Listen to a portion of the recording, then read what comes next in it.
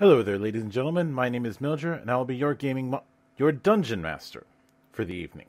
Because for this, I'd like to address you as the GM of RVTabletop. While the campaigns within the RVT crew have been on their Twitch channel, with this new campaign after a short holiday, the adventurers are moving to the most unholy of temples, namely mine. In my tenure as GM, we've run several different unorthodox games. The Kitbash of Ryder, the Weirdness of Numenera, the Perilous Intrigue of Warhammer, and the thing that was Pathfinder 2nd Edition. Throughout it all, I've had a central theme of running games outside the norm, outside the expected. That was the goal I had when I agreed to be the GM in the first place. I never want to be the GM who's just following popular trends based on creators or games. This tradition will continue with our next grand campaign, Zeitgeist, the Gears of Revolution. As the name might imply, Zeitgeist is a steampunk adventure. However, its stylings are more akin to the Renaissance and Enlightenment eras of history than the over-the-top uses of clockwork. That's not to say there isn't a shortage of crazy stuff in this setting, but it's grounded in the breadth of philosophical debates and conflicts between old and new traditions. Some of the races will be familiar to veterans of D&D, but they have their own spins on how they work within the region's 5 great nations. The player characters in this tale will be members of one of those nations, Risur, specifically its Royal Homeland Constabulary organization, a mixture between police and secret service. The RHC's duty is to protect the nation from threats without and within.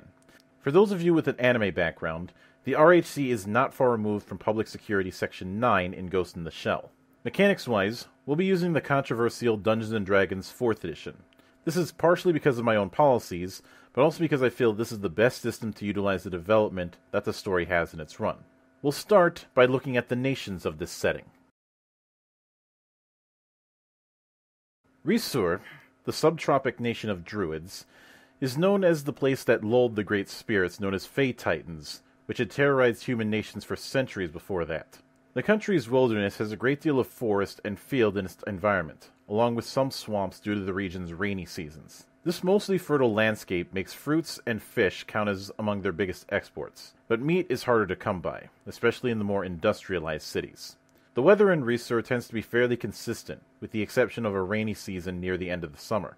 While the capital of Risur is Slate, its most important city to its current industrialization is Flint. With a population of at least 500,000, Flint is the centerpiece of industries and factories for the nations, with many foreign emissaries heading to the city to curry favor. Risur tends to lean towards pantheism in its religion, with the most public respect given to the stargazing druids known as skyseers. These individuals would read patterns in the night sky to offer guidance and prophecy to lords and peasantry alike. While they don't hold as much political power as they once did due to moves toward industry and the emergence of other faiths, they are still highly regarded. Risur is also a constitutional monarchy, with his current ruler being King Audhan. A veteran of the Third Urusol War, Audhan has a fascination with steam-based technology, making him instrumental in the rising industries in Flint. Below him are 23 governors that direct their various provinces, most of which follow lines of nobility, unlike the crown itself. Many of these governors have their own sub-bureaucracies to handle specific topics like culture, defense, and commerce. A debate has sparked between two schools of thought on Risur's technological development, between adopting the steam-based technology pioneered on Denor, or the traditional arcane technologies, with the latter slowly losing ground. But to counter the influx of foreign agents alongside this foreign technology, King Audhan established the Royal Homeland Constabulary, or RHC, which we'll delve into later. Risur's main rivals have always been the southern kingdom of Bear, whose former dragon tyrants had assaulted their borders many times, as well as the technologically inclined Danor. The latter nation they've had 4 wars with over the Urusol archipelago for over 200 years, losing much ground in the process due to Danor's advanced tech. Currently, the two of them are in a more stable foundation, but it's unknown if hostilities will resume. The Kingdom of Bear is an unusual nation compared to the others, as it's composed primarily of what might be considered monster races. For centuries, Bear was ruled by the dragons that battled each other for supremacy alongside other tribes, making the land one of constant flux. With the death of the last Dragon King, Bear had splintered into a series of racial and tribal factions, only having some semblance of unity about 40 years ago. This makes Bear a young nation, all things considered, undergoing a great deal of cultural reform. This reform began when an orc named Vanderlei Bruce conquered 3 of the largest cities, but instead of invading, he opened up channels with Danor, asking for help in writing a constitution and the construction of factories. The latter was a means to keep warlords cooperative while keeping the fighting to a minimum. This also led to attempts to end Bear's slave trade, the creation of the Executores de la Libertad to enforce these changes. Upon his death, he took a page from Resor and passed his rulership onto a chosen successor instead of a blood relative. In this case, a respected minotaur and colleague, who is dubbed Bruce Santos. While the dragons mostly exist as bone trophies within the cities, their mark can still be felt in some ways. The major cities are built with massive perches. Berens have romantic concepts of flight. Celebrations infrequently happen on rooftops, and window cleaners swing on multicolored ropes. But the biggest contribution is the megafauna. Herds of incredibly massive elephants, cattle, and even tigers, the smallest of which might be considered the size of a house, whose destructive presence make large amounts of Bear's territory uninhabitable for lengthy amounts of time. These creatures are domesticated in some places, and a single one of these beasts can feed a whole village for days on end. Even with this reform, there are 2 emergent factions that may decide the young nation's future. In the south, a series of tribes composed mostly of gnolls have refused to join Bear, believing that their slain dragon Gradiax will make his return. On the other side of this equation, a youth movement called the Panoply has emerged in Bear. Inspired by the cooperation among its races, they've made strides to fund schools of art and culture. Some of these professors have made their presence known in other regions, inviting foreigners to attend banquets of Beran nobles looking to appear cultured. While Bear's tribal nature has kept it relatively isolated from the affairs of other nations, its main concern is Cresilier due to their relationship with Danor.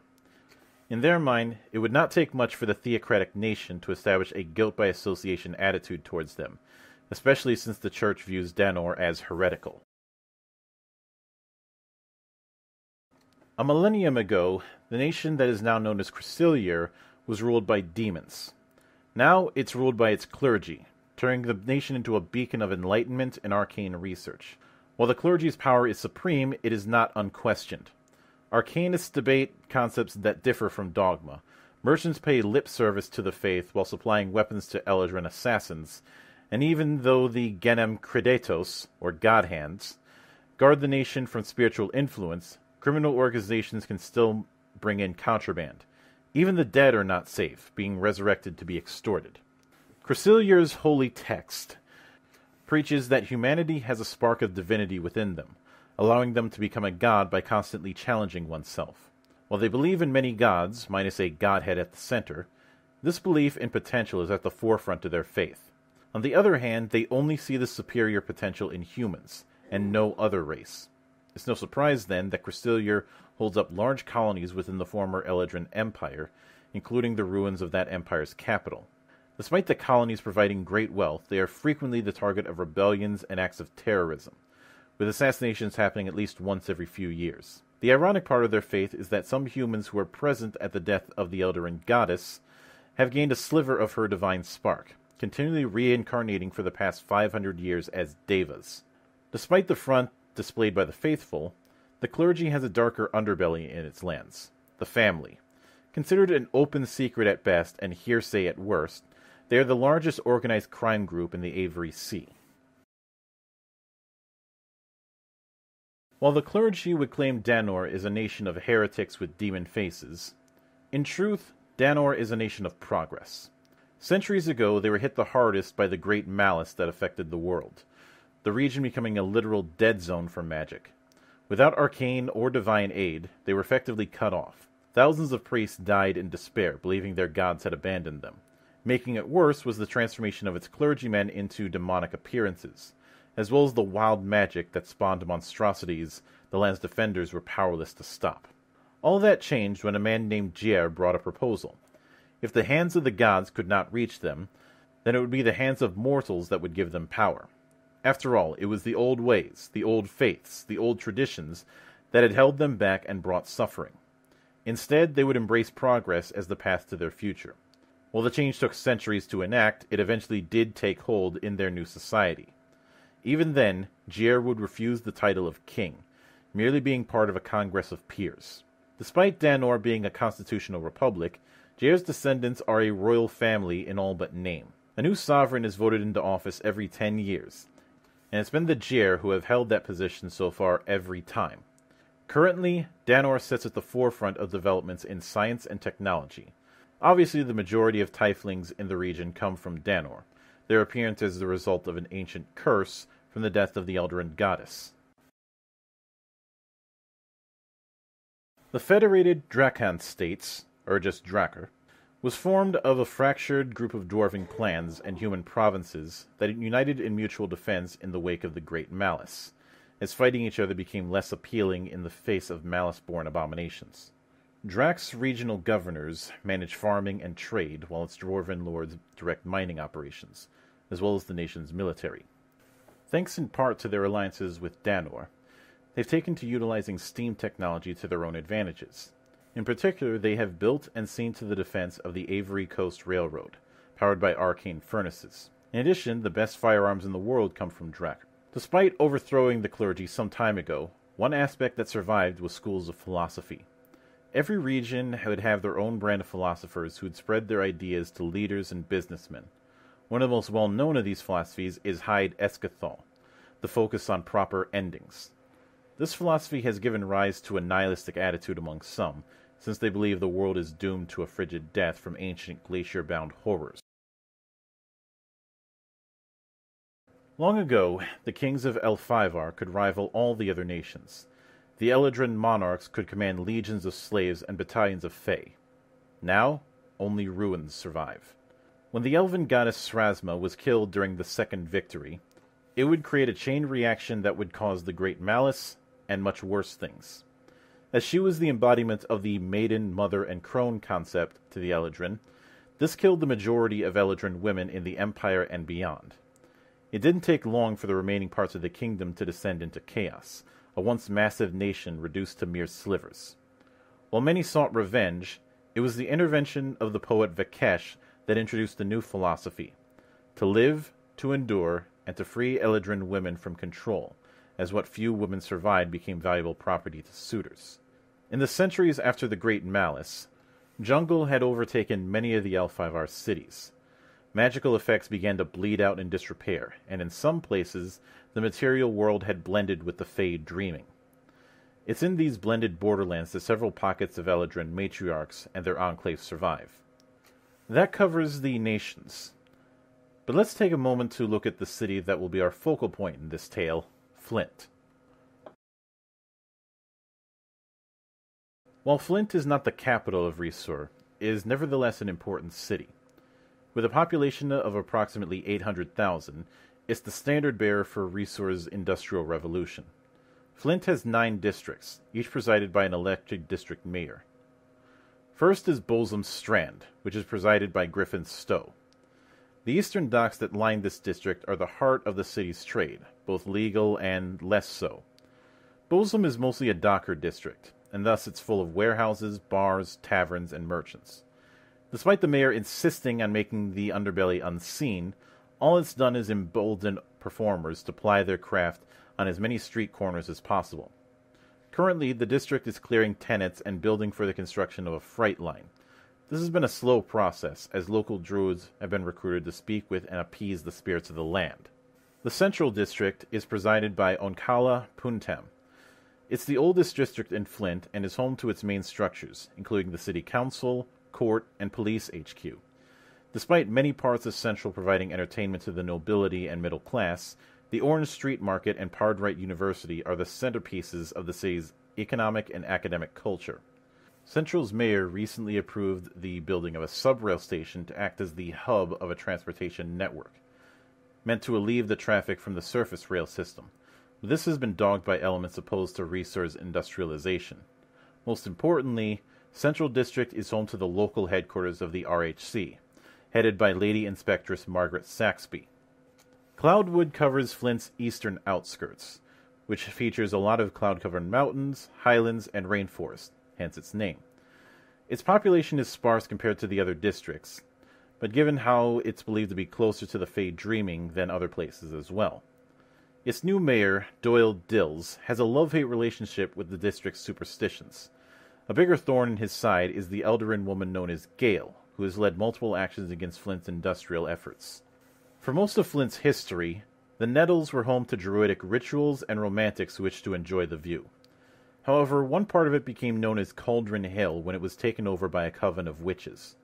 While the coven was defeated, Cauldron Hill is still haunted by spirits for the past century, being blocked off to keep the foolhardy from ascending the hill and coming back possessed. In recent years, the Nettles has had an upswing of slum housing, with more and more people looking to find work in Flint's factories. Opposite that is the North Shore, a place that is very proud of its appearance, despite being close to the polluted Parity Lake. Having some of the best urban beaches in the region, its beauty is only matched by the corrupt underbelly of the noble-filled district. Unsurprisingly, the Denoran Consulate is located here. Their mayor, Aaron Quire, has petitioned for a wall between North Shore and Parity Lake to keep the undesirables out. As for Parity Lake, it's a consequence of the early days of this industrialization. Going into overdrive during the Fourth Urasol War, its many factories turned it into a crowded warren surrounding a lake that resembles sludge more than water. The district's police force maintains a heavy-handed measure to maintain order, and its mayor has stated that the stability of the factories takes precedence. Parity Lake has been subject to fires on occasion, which are suspected to be arson, since they target local industrialists. More feared, however, is a serial killer that wanders the area known as the Ragman, and even worse is the recently shacking up gang boss Lorcan Kell. Next is Pine Island, which takes its name from the pine trees along the bits of dry lands of its bayous, alongside grassy ranch land. Pine Island can be considered the biggest farmland area of Flint. It also houses the Battalion Academy, which trains elite soldiers and martial scientists, emphasizing wilderness survival as many of its professors are veterans of the Urasol Wars. Stray River, on the other hand, is the closest thing to a Risuri city anywhere near Flint. A far more quaint appearance than the other districts, Stray River has many of the oldest mills in Risur. Lastly, the Ares, which is a chain of satellite islands to the north of the city. The habitable islands serve as remote villas for the wealthiest members of it, and while the Ares is technically part of the North Shore, its government officials rarely bother the nobles unless another noble lodges a complaint. Finally, let's look at the organization that our heroes will be a part of, the Royal Homeland Constabulary. As mentioned before, this was established by King Aodhan in the wake of foreign cooperation. The constables of the RHC are tasked with protecting Risur's interests from foreign plots, magical criminals, and supernatural foes. Because the RHC is viewed to act with the king's authority, they are granted a significant amount of leeway in their investigations.